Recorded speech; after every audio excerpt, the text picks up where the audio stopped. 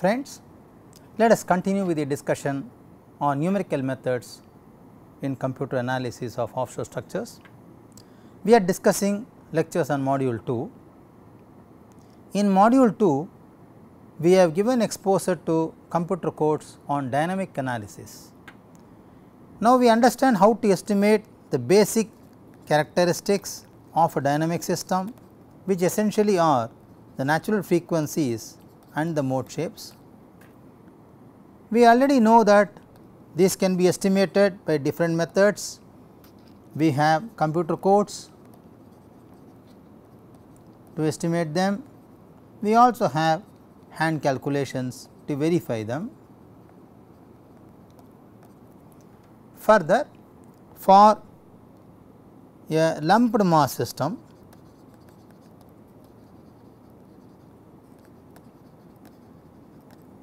or with discretization principle, we know how to obtain the mass matrix, and from the equation of motion how to get the stiffness matrix.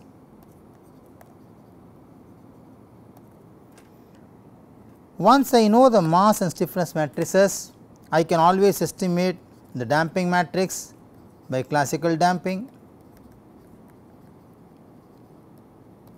by Rayleigh damping and by Cauchy damping. So, now for a given system, I already have the variables of equation of motion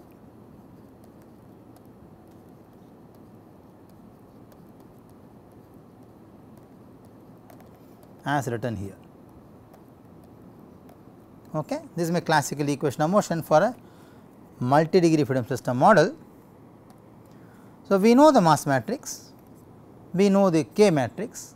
For a given zeta value, we know the damping matrix, and from the different equations and coding available, I can always estimate the aerodynamic, the wind loads, the wave loads, the current, etc., at any desired point at any spatial variation in a given system. Maybe take for example a cylinder. Now, interestingly, how to solve this problem? Let us take a very classical difficulty which is arising in this problem. If you consider an offshore cylinder, cylindrical member,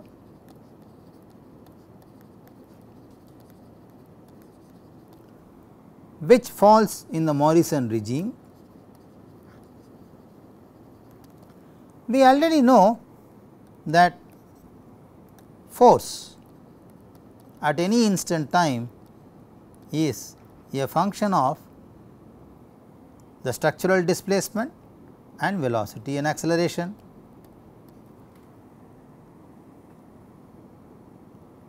So, interestingly, the equation of motion that you see in equation number 1 are coupled, because the right hand side of this equation has a variable which is actually an unknown value in this equation.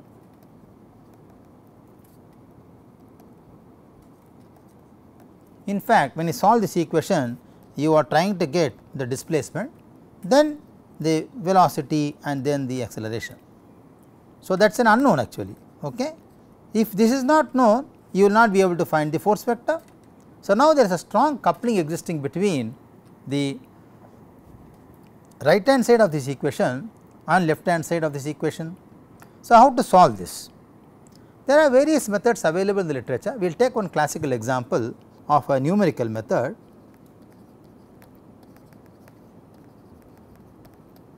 And solve a simple problem by hand with this method, and also explain a computer code, then try to show the validated results between the computer code results and that of solved by hand. The numerical method which is popular to solve such equations of motion is Newmark's method.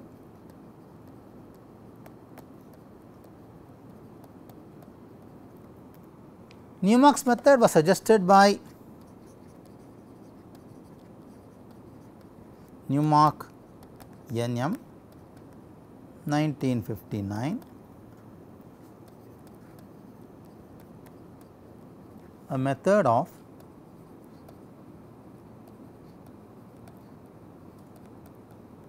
computation for structural dynamics, Journal of Engineering Mechanics, ASCE 85 EM3 67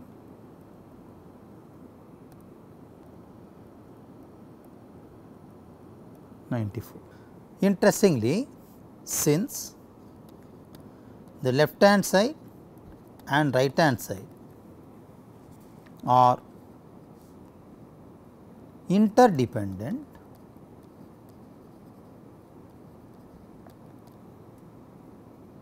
solution to the equation of motion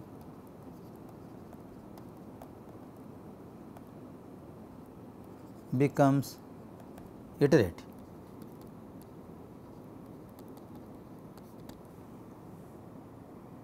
Literature uses direct integration method,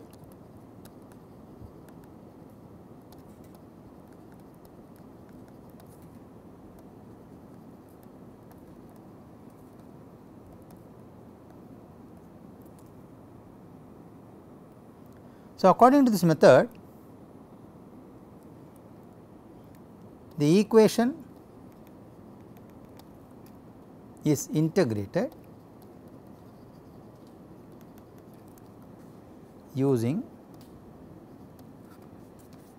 numerical method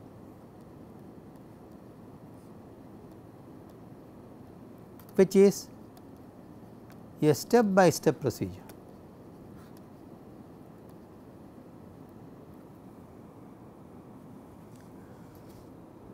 So, the term direct means no transformation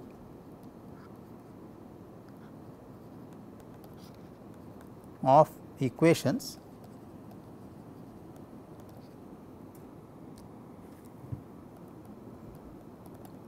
into different forms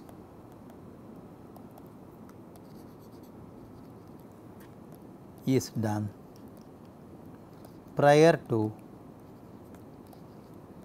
the numerical integration. That is why this method is called direct integration method.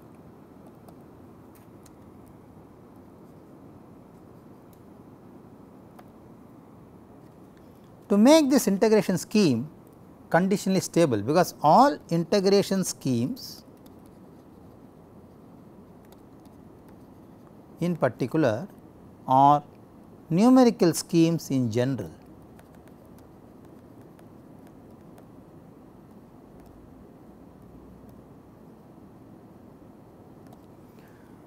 needs to be ascertained for its conditional stability.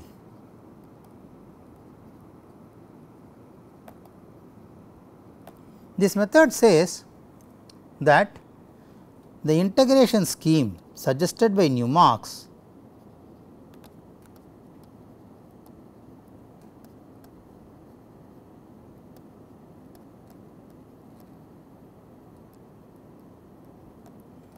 is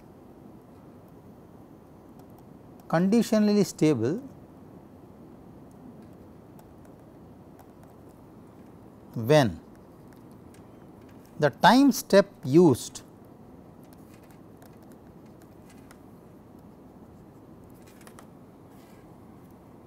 is smaller than a critical value, that is, the time step used delta t should be lesser than or equal to delta t CR, which is actually equal to delta t CR is actually equal to T n by pi, where n is the order of element of the system,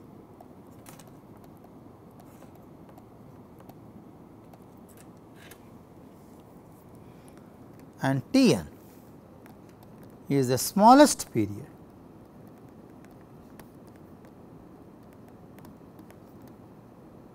natural period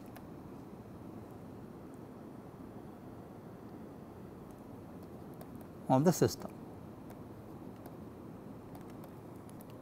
So, the basic analogy in this method is equation is actually not tried or it is not solved at any instant of time t.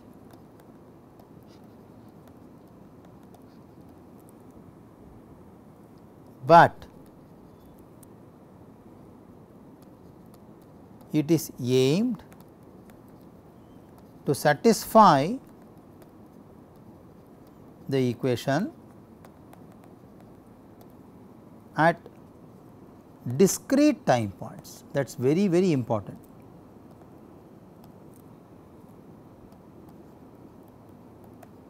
Discrete time points within the interval of solution.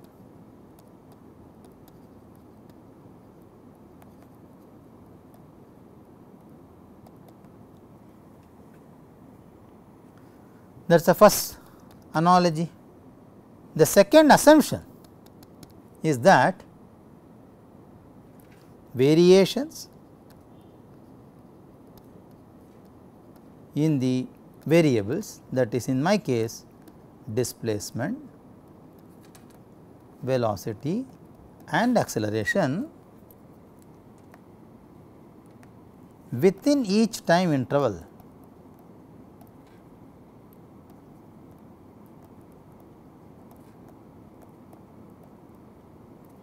is assumed.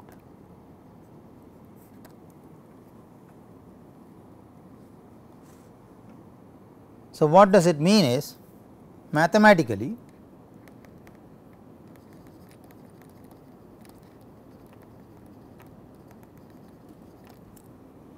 following equations are valid.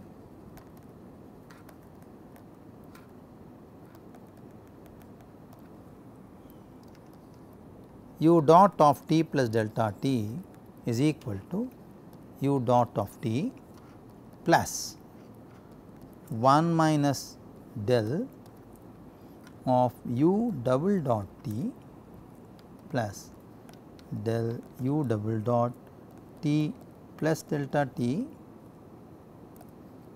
of delta t, call equation number 1.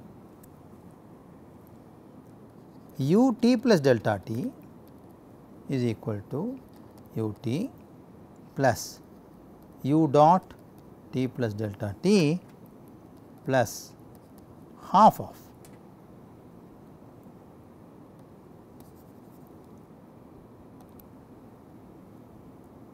half minus alpha u double dot t plus alpha u double dot t plus delta t multiplied by delta t square. So, these equations are valid with respect to this analogy. So, based on this, Newmark proposed an unconditional stable solution. Newmark proposed an unconditionally stable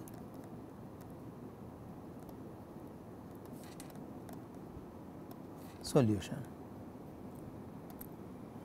This is called average acceleration method.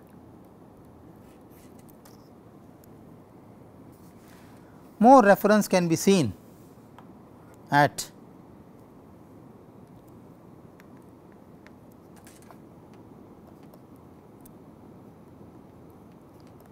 Claude Durand-Bathe and Edward Wilson, 1987. Numerical methods in finite element analysis,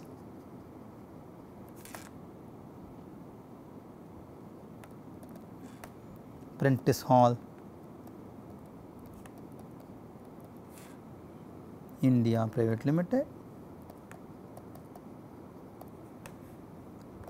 PP 528. It is another reference which is parallelly available in the literature, which helps you to understand the average acceleration method suggested by Newmark's beta. So, in the above equation, if you see the variables del and delta t and alpha, so alpha is considered as 0.25 and del is considered as 0.5 and delta t is the time step for the solution. So, these are nothing but the discrete points, the discrete time intervals at which the equation is valid. Okay, that is what happening.